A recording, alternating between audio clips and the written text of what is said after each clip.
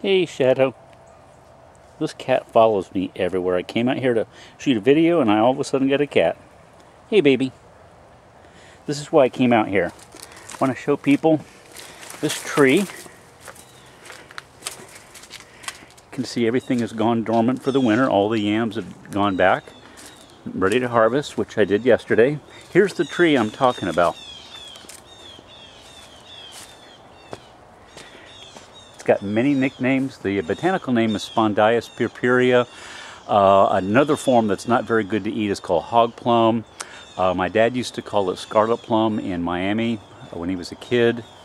Tiny bit of it got me this strain, whatever it is, at Echo. I think it's going to be 2 Mays ago. It's incredibly fast growing. Believe it or not, a little over a year ago, this huge tree in a pot fit in the back seat of my Honda Accord. And now look at this thing.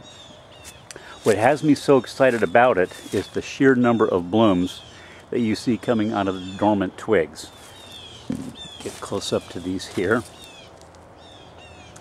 Each of these little clusters of blooms will make several fruit, and they're wonderful. They're oval, maybe half the size of an egg, red skin. The flesh is about the color of a ripe mango, and to me the flavor is about half peach and half strawberry. And what's interesting is, even though it's a truly deciduous tropical tree, it completely sheds its leaves in the fall. And when it started last fall, I got worried, and I went online and saw what it does.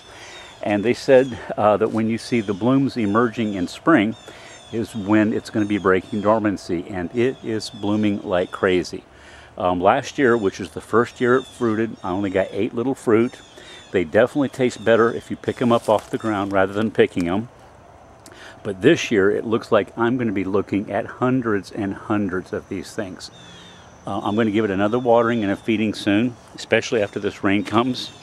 And I think it's probably going to be early summer before I start getting fruit. But I'm just really excited about this because it took me 8 years to get this thing. And I just wish Dad could know that I had one. He had a different form in Miami that he said was mostly pit and a little bit of flesh on the outside. These ones, the pit occupies maybe 25, maybe 30% of the volume of the fruit, and all the rest is this delicious meat.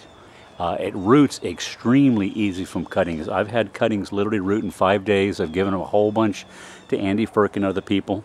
But I'll shoot another video in a few months when I got fruit to share. Bye-bye.